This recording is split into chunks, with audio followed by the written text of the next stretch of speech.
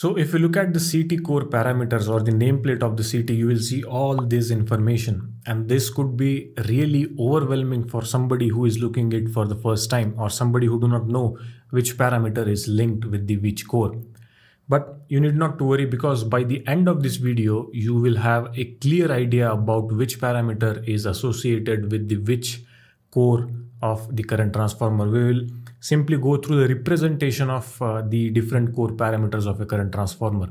Please note, this video will not be explaining the meaning of different parameters, but it will be explaining how it is represented and how you can read it. So make sure you watch the video till the end.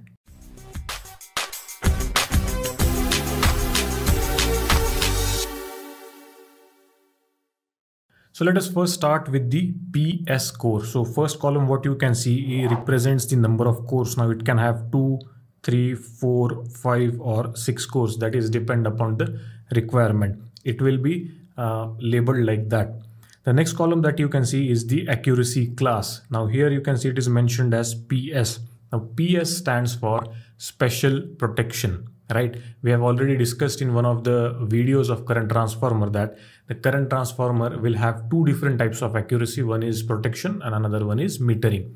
So the PS class represents the protection core of accuracy, right? Understood? So this is PS class, which is generally used for differential protection. Clear? The next column indicates the current ratio. Now this is important to understand how it is represented. Now this column indicates two types of current. One is the primary current and second is the secondary current. So whatever you can see after this, before the slash, is the primary current PC, right? So here you can see it is mentioned as 2000-1000. That means the primary of the current transformer can have two different ratios, two different taps. One is for 2000 ampere, another one is 1000 ampere, right? So that is whatever is mentioned before the slash represents the primary current. Okay, clear? The next, whatever is represented after the slash represents the secondary current of the current transformer. So in this example, it is mentioned as 1 ampere, right? Clear? Before the slash it is primary current, after the slash it is the secondary current, and that's how you have to read it. Now here in this example, by the way, all the parameters that you see here are just taken only for the example and study purpose, right? Just keep that in mind. So whatever ratios you can see here are the two ratios, but it is not necessary that the current transformer will have only two ratios. There can be one ratio, maybe it will be just 1000 ampere, or maybe it will be a 2-core ratio like what you can see on your screen, or it can be a 3-core, 3 ratios as well. So 2000, 1000 and maybe 500 ampere as well, right? And then there is a secondary current which is after the slash. Now this can be 1 ampere or this can be 5 ampere, but definitely the focus or the reference is towards the 1 ampere current. We also have a dedicated playlist on current transformer. If you are looking for a detailed explanation on each of the topic, then definitely you can go and check that out. Now the next column that you see is the secondary terminals. Of course, since this CT is coming with the two different ratio option, 2000 and 1000, in order to get that ratios, you need to connect your secondary at a specific terminal. So for example, if you want to have a 1000 ampere ratio, then you need to connect your terminals across 1S1 and 1S2 terminals, right? Similarly, for 2000 ampere, you need to connect across 1S1 and 1S3. Do not worry, I'll explain you what is this. So let's say this is my primary of the current transformer, okay? And this is the secondary winding. Now there will be tappings provided. So let's say this is 1S1 and this is 1S2. 1S3.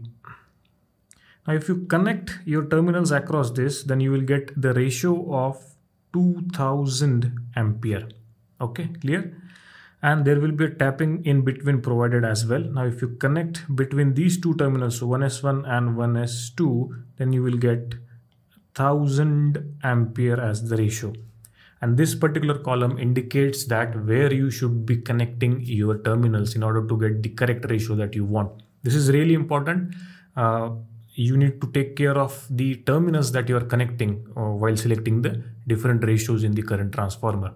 Of course, if it would have been only a single ratio current transformer, then this column can be skipped, right? But since this is a multi-core current transformer, you see there are different terminals provided for the connections, right?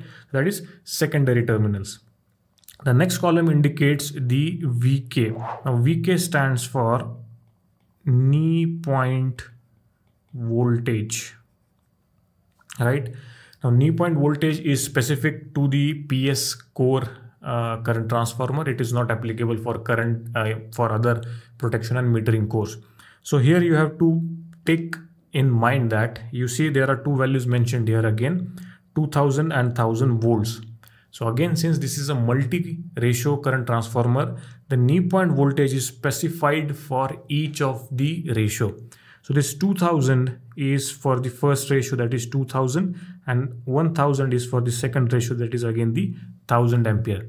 So it will not happen like that. Okay, 1000 ampere is mentioned here and that is linked with the second ratio, that is 1000. So first ratio, that is 2000. So you have to make sure that if your first ratio is 2000, then the first value in the knee point voltage is related to that only, and the second value is related to the second ratio, second primary current, right? That is how it is represented. So that is knee point voltage.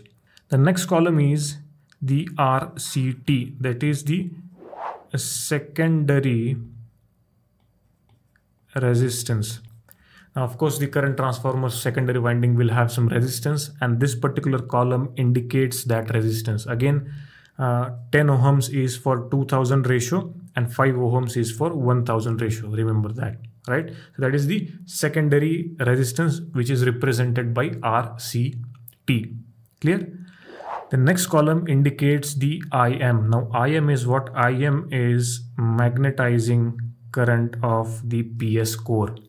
Now there are different ways to represent it. What you can see is IM@VK, which means the values that is mentioned here is applicable at this particular VK. So 50 milliampere is applicable for 2000 VK and 25 is applicable at 1000 VK, right?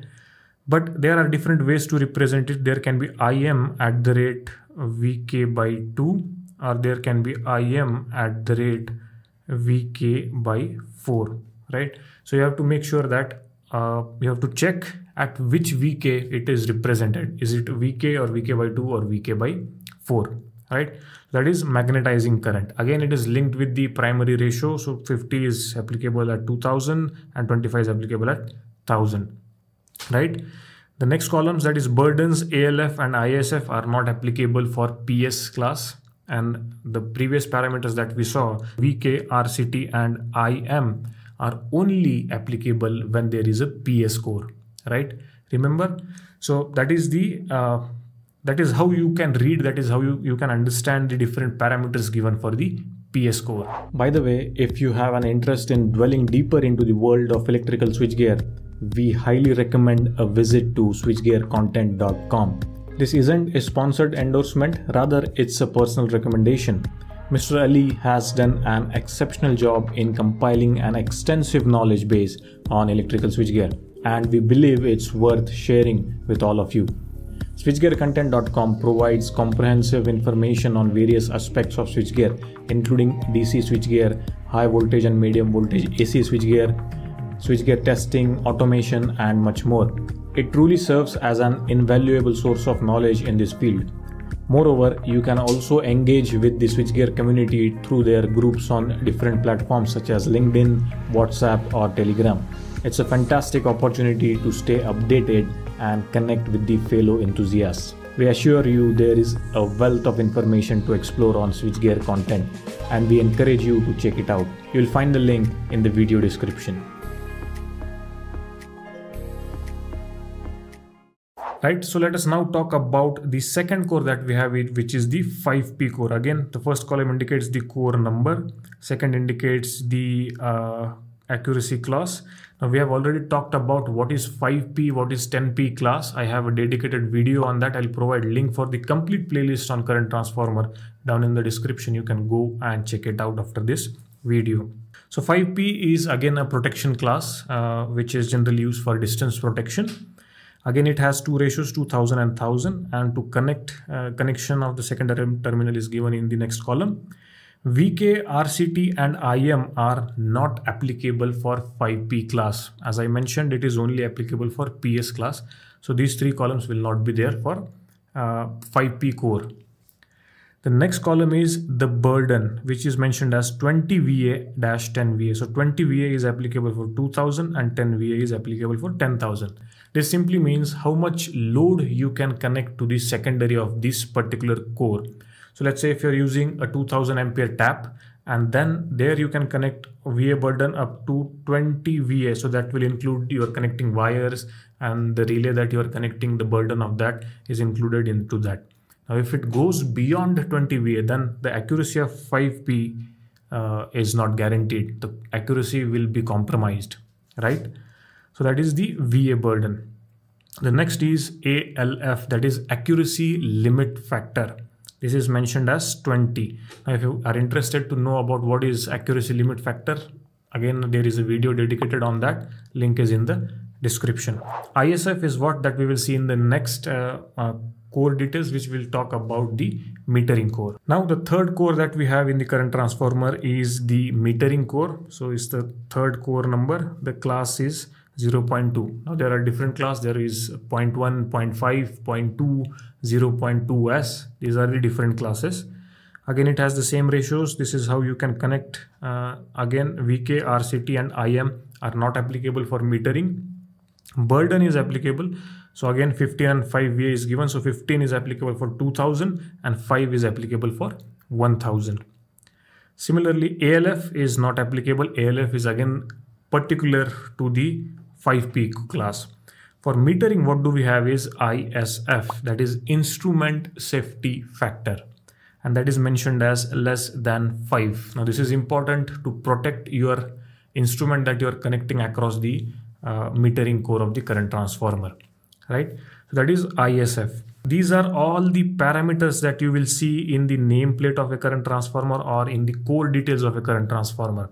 As I said, this is a little bit overwhelming if you are looking at this for the first time, but I hope this explanation, this video has helped you in understanding how the parameters are represented. Again, just to quickly summarize, for special protection, that is PS, VK, RCT and IM are specific parameters that you will find in this particular core. These parameters will not be there for balance cores like 5P or metering cores. Burden ALF is again there for 5P core. And for 0.2, we have a special parameter, that is ISF, instrument safety factor, right? So that is all the parameters. That is how you read it. I hope you found this video helpful. If you did, then do comment helpful if you found this video helpful, and do like the video. That will help me understand that this type of content is helping, and I'll focus more on creating such type of content, right? That's all for this video, guys. I'll see you in my next one, but till then, keep watching, keep learning.